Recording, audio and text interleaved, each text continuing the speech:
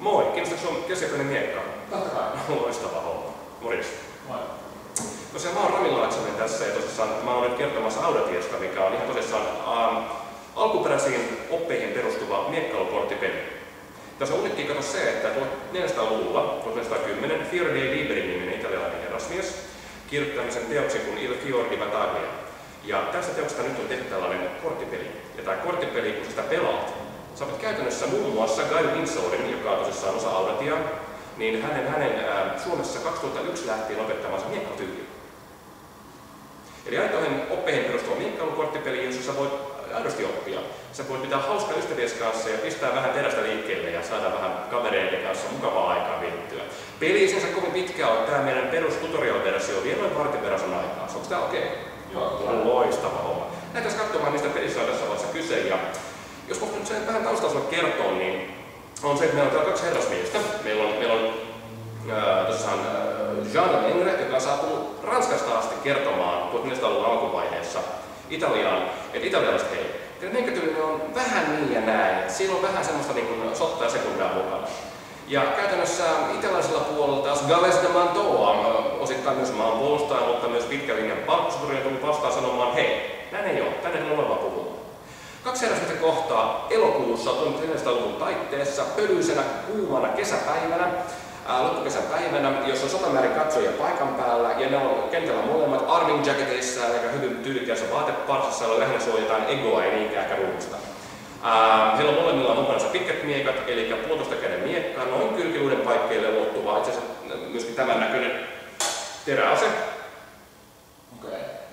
Suurin piirtein pistämiseen ja myöskin pommelipuolella voi käyttää monen muun niin ikään toimenpiteeseen. Ja näillä kahdella välineillä, eli tyylikkäällä vaatteella, teräksellä, sousautuneet herrasmiehet kohtaa kentälle. Okay. Ja pelin puolta vastaavasti me voidaan nähdä, että tässä on hyvin paljon samankaltaisia toimenpiteitä kuin voisi olla myöskin oikeassa elämässä. Ja todellakin, kuten mainittua, pelaamaan tätä peliä, sä voit aidosti oppia miekkailun perusteet. Tänä päivänä, 600 vuoden jälkeen. Aikaisemmin sä näet tässä työversiossa nämä kuvat on suorana oppimateriaalista ja te perustuvat sen tähän teokseen, mikä takana näkyy myös. Ja kaikki nämä on nyt tässä vaiheessa tuotu kotimaisen pelisuunnittelun kautta korttipelipuolelle. Ja lähdetään katsomaan, mistä tässä pelissä on käytännössä kyse. Ja ihan ensin alkuun mä haluaisin varmistaa sulta, haluatko olla haastaja vai haastettu? Ja sä haluat suoraan vastaan, se kannattaa KPS, kivi, paperi, sakset, sen voi olla. Lähdetään katsomaan. 1, 2, 3. Jasso, sä oot mennyt haastamaan meikäläisen. Ok. Meillä on 4 kappaletta miekkailun perushyveitä olemassa. Tässä tutorial-mallissa on näitä 2. Rohkeus on se, mikä sinä saat, ja voimakkuus on se, mikä meikäläinen ottaa täällä jäljellä. Ja näillä nimenomaisilla korteilla on pelimekaaninen merkitys, ja myös aidossa elämässä niitä voi hyödyntää ihan täyttäisenä hyveinänsä, jos niitä se tuntuu.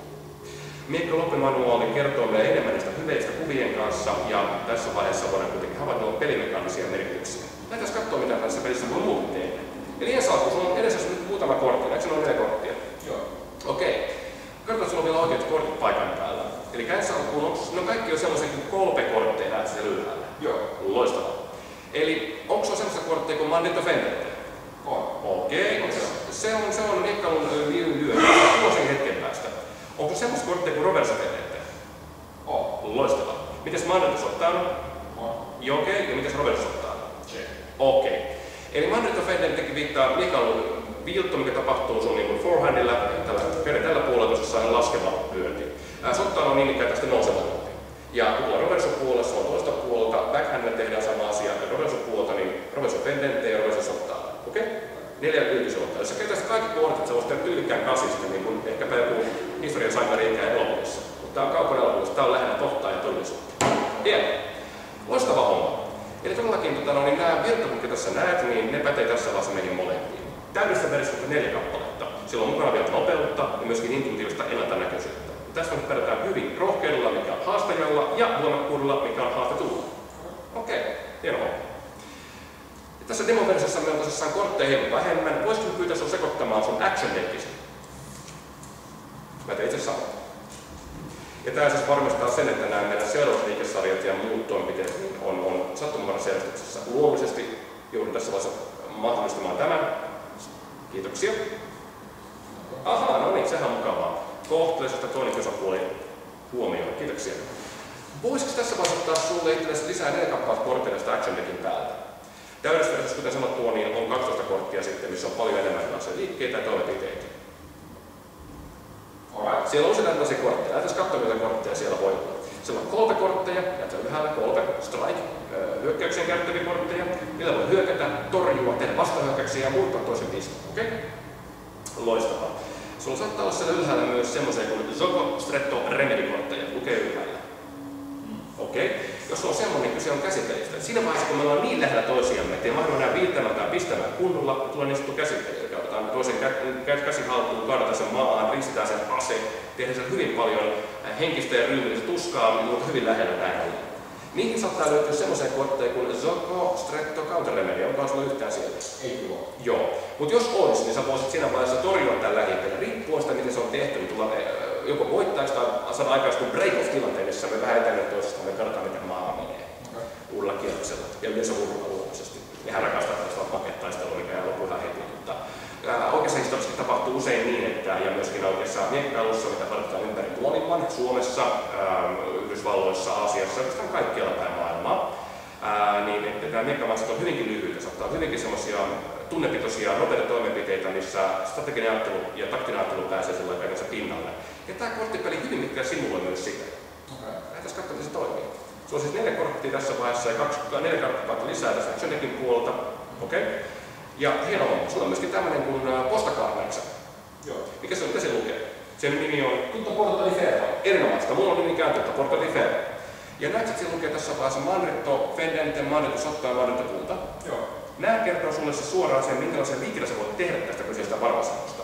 Ja Tutto Porta di Ferro on hyvä asento. Sulla on molemmat tilat haaralla, sulla on miekka sen välissä, siinä on vakaa ja hyvä olla. Sitten on hyvä lähteä nimenomaan Manritto-puolen liikkeisiin. Jos siinä on toi Roverso-puolella, siinä ei ole, niin voisi tehdä myös Roverso-puolen hyökkäyksiä ja torjuntoja ja muita tekniikoita. Mitä tarkoittaa tänne? Tutto Porta di Ferro liittää semmoisen rautaseen oheen. Tämä on italialaisessa alkuperäisnimi. Käytännössä nämä meidän liikkeet ja yleensä myös kaikki nämä kortit on pitkälti italiaksi. Tämä tarjoaa sen oppimisen mahdollisuuden molemmille osapuolille. Hieno homma. Mutta meillä on tässä vaiheessa katsottuna, kuinka meistä on haastaja, sä oot haastaja, okei. Kumpi sä muuten haluat olla? Haluatko sä olla ranskalainen, joka on tullut Ranskasta kertomaan, Italia on huono maa ja huono mittatyyli, vai italialainen paikallinen henkilö, joka ilmoittaa, että näin ei käy? Mä oon sellainen röyhkeäkin, mä oon se ranskalainen. Sä oot ranskalainen, selvä on. Okei, Markus vaikka musiikko, erinomaista. Tervetuloa maahamme, otetaan kyllä sitä Mantoa. Paduassa 1900-luvun taitteessa kuumana elokuussa iltapäivänä. Missä? Padua. Se on paikka. Se on paikka Italiassa. Jos olisi kartalla sen näyttää se kartastalo, niin joo, se on tosissaan löytyy sieltä ja upea pieni kaupunki tänä päivänä vähän toisenlainen. Näin se 600 vuotta tekee tehtävänsä. Erinomaista. Mutta lähdetään kun etsitään pelaamaan tässä vaiheessa, jos suinkin sopii. Koska mä olen puolustamosapuolella tässä tutorialissa, mä voin myös suorittaa niin sanotun tervehdyksen. Jos tarkkoja olla, se tapahtuu seuraavalla tavalla. Mä nostan miekan ylös ja tuon sen alas niin ikään. Jos olisi enemmän tilaa, mä näytän sulla vähän enemmän miekkatoimenpiteitä, mutta tänään me ollaan pelaamassa korttia. Joten mä teen saman toimenpiteen pistämään yhden kortin pois. Haluatko tässä vastata tähän tervehdykseen vai olla vastaamatta röyhkeinen? Kyllä mä nyt voin suora sulle vastauksen. Mä voin yrittää niin kauan pois. Yhden kortin, mikä tahansa kortin pois, kyllä. Mä heitän pois vaikka tommosen. Okei, sinne meni. Sitä näyttää mulle ollenkaan, se meni edelliseen poistopakkaan. Erinomaisesti. Hienoa, lähdetään kyllä taistelemaan tässä vaiheessa samoin tein. Ja meillä on molemmilla nämä gaarit valittuna. Täydessä versiossa me tässä vaiheessa valittaisiin yksi 12 postakortista. Posta eli varoasento. Okay. Joo. Ja tässä vaiheessa meillä on käytössä niitä vain 5. Jos sä haluat vaihtaa, se on ihan okei, voit niin tehdä. En välttämättä vaihtaisi toi Tutto Porta di Ferro on melko hyvä. Se suosii osoittaa mua. Olet kuitenkin tässä vaiheessa hyökkäävä osapuolella, niin olet totta kai ihan vapaa vaihtamaan se, mihin vaikina haluat. Voitko ääntä mulle tästä vielä tässä vaiheessa? Mä teen niin ikään tuosta kortin käyttöön, niin siellä. No niin. Tää panostaa yhtä aikaa sen takia, että kumpikaan takia etukäteen toisen kortista. Lähdetään katsomaan. Mitä sulla olisi? Tutto Porta di Ferro. Tutto Porta di Ferro. Erinomaista. Hyvä valinta, hyvä valinta. Ja koska sä oot haastaa, sulla on myös hyökkäysvelvollisuus. Sun täytyy aloittaa tämä hyökkäyksellä, joka täytyy tässä tapauksessa, koska sun asentosi on Tutto Porta di Ferro, tulee Manritto puolelta ja olla joko Manritto Fendente, Manritto Sottano tai Manritto Puuta. Manritto Fendente. Manritto Fendente, hyvä valinta. Sehän on saman tien laskeva isku, haet suurin piirtein tohon kohtaan osumaan mielellään tohon keskikropan paikkaan suoran linjan kautta. Yrität avata mut tässä vaiheessa auki näin kesäisenä ja loppukesäisenä päivänä. Luonnollisesti mä pyrin tekemään asian, ettei jotain niin paljon kuin vaan voin, ja en käyttää niin ikään mandrito fendenten tehdäkseen torjuntaa. Näetkö nämä 2 symbolia tässä vaiheessa? Joo. Okei, ne on eri puolella, eikö ole? Tämä tarkoittaa sitten, että mun torjuntani on lyönyt sun torjuntasi sivuun. Sun teräs on pitkään tässä vaiheessa, se ei uhkaa mua juuri nyt. Ja näin on. Näin. Joo, pitkälti noin, joo, tuli nimenomaan takaisinpäin. Näin tässä teräksellä meillä on vain 1 miekka, se ei kovin reilu suoraan. Joo. Kun korttipeli kyseessä ei tarvita miekkoa, ei tarvita yhtään mitään, pelkästään kortit ja noin vartin verran aikaa. Ihan loistava tilanne. Ja sama sä opit, että mandrito fendenten siis on laskeva isku, että tulee sun tässä tapauksessa niin oikealta puoltas ja forehändillä, käden etuosalla ja laskee. Just nimenomaan kaulaa aikaa. Ja sä opit käytännössä samalla tonkin vielä mukana.